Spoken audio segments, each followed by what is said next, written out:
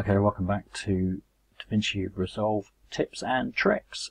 Today I want to export this still image from my timeline into a JPEG so I can use that in social media, or just put it on my wall because it's such a great looking face.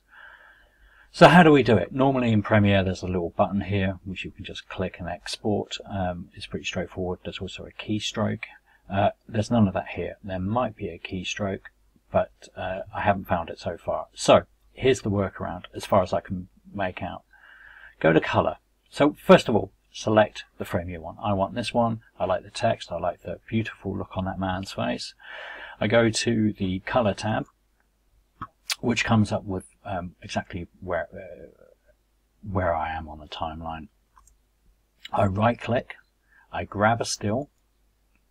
It still pops up in the gallery. I right click the still again, and this time I want to export that image.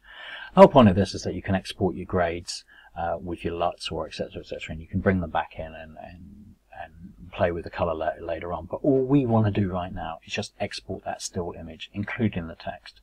So we click on export. Here I have handily previously arranged where I want to drop it. If you have a look, let's get rid of DPX. If we get rid of that file first, it comes down with all your different options: PNGs, TIFFs, BMPs, etc, Cineon files. I want to export as a JPEG, and then we're going to type in B-roll graphics. Graphics. Maybe we do FX like that. Graphics. Let's just do it like that. That's simple. Export. We export that. That's done. Now, if we go to our folder, you'll see that it's there. It does create an additional file.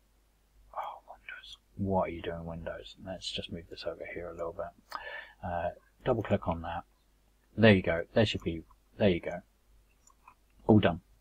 It's a bit of a dick move, really. Bit of a workaround. Would be nice if it was just a button that we could just export that single frame from the timeline where we're at, either the basic edit or the quick edit timeline.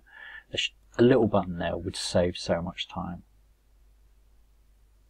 That's fast review. There's not. So this, give us the option to put something in there. It's a minor gripe, but it would certainly speed things up. Blackmagic, if you're listening, put a button there. Give us a choice, or if there is a button that we can choose, let me know in the comments so I can correct my mistake. And that's it.